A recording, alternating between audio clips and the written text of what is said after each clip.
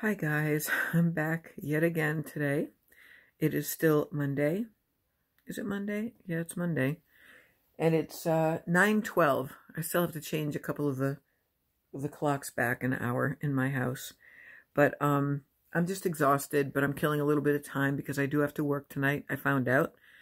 My scheduling coordinator actually said to me, like, I forgot to call you today. Isn't that your job?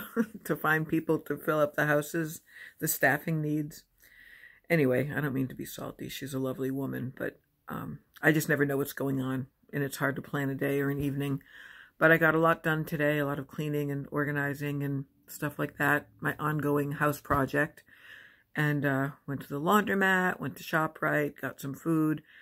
Nick was over for dinner. I gave him some stew and Brussels sprouts, and I had some too. It was keto stew, you know, no carrots or potatoes, but all kinds of other veggies in it, and beef.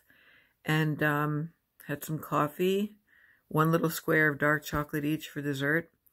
And he just left about 20 minutes ago, and I'm just chilling. And I was going to do my dishes, but I'm too tired.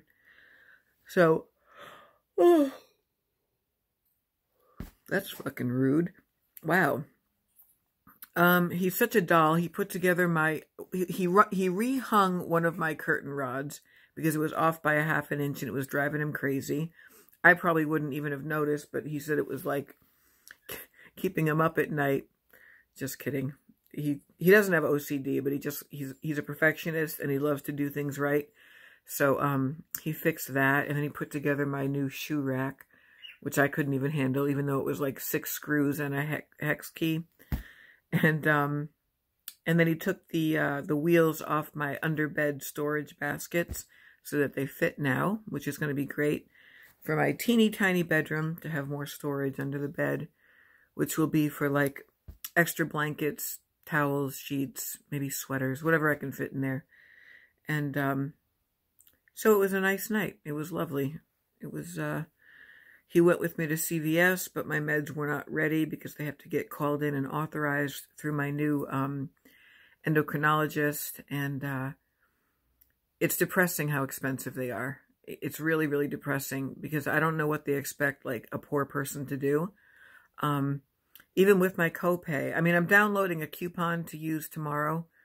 But my Tirosint, which is what I take for my Hashimoto's thyroiditis, which is an autoimmune disease of the thyroid, in which my body is allergic to my own thyroid and it's attacking it. In case anyone doesn't know what that is or they're new to my channel, there's a lot of weird symptoms, but you're never supposed to go off your meds. And I ran out completely yesterday.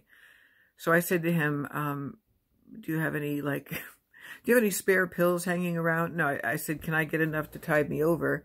And he says, not until we hear back from your doctor. So they haven't heard back today. And so I'm going to call my doctor's nurse tomorrow morning, first thing, as soon as I leave work, and figure out what's happening with these meds. Because I go through this every month. And I've called up different pharmacies. I've called up the company itself. And the price ranges are just insane. It's like they just pull these numbers out of their asses. But tonight at CVS, I spoke to the actual pharmacist himself.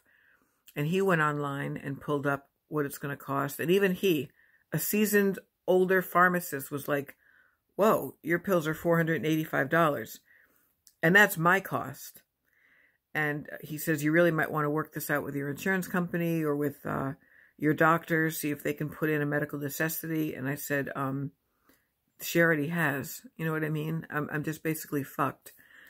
So I said, okay, $485, you know, and think what you want about this. Call him a sugar daddy or whatever. I don't know. But Nick was standing right there and he's like, baby, please don't worry about it, which is what his middle name is, you know. But I've been worried about this long before I met him. And it gives me a lot of anxiety to have to worry about my daily meds and how much they cost, you know. So I said, well, I'm going to try to get on and get a coupon. We got to try to get this down. And it's not even for the 3 months worth. It's like I take 2 pills a day and 3 on the weekend. And I think he said that $485 was for like 110 pills.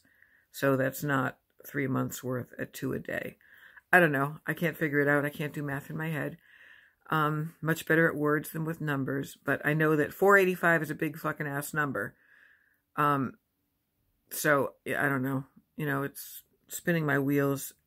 I can't work constantly just to maintain the income versus the outgo.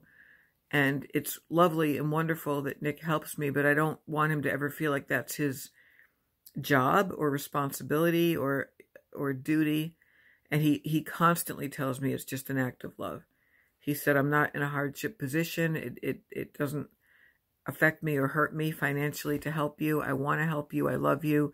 Just consider it an act of love, please. Not, you know, the C word, charity, which is not a bad thing, but it's very humbling to have to accept it. But he goes, honey, I know you work hard. You work very hard and you have a lot of bills to pay and you're a single earner. So, you know, if I was sitting around collecting or something with my thumb up my ass, then, you know, he could say, well, why are you looking to me for money? But I have to take Tirosint. I can't take Synthroid or levothyroxine or the other forms of thyroid because my gastric bypass prevents me from absorbing it in the right way to give any benefit to my body.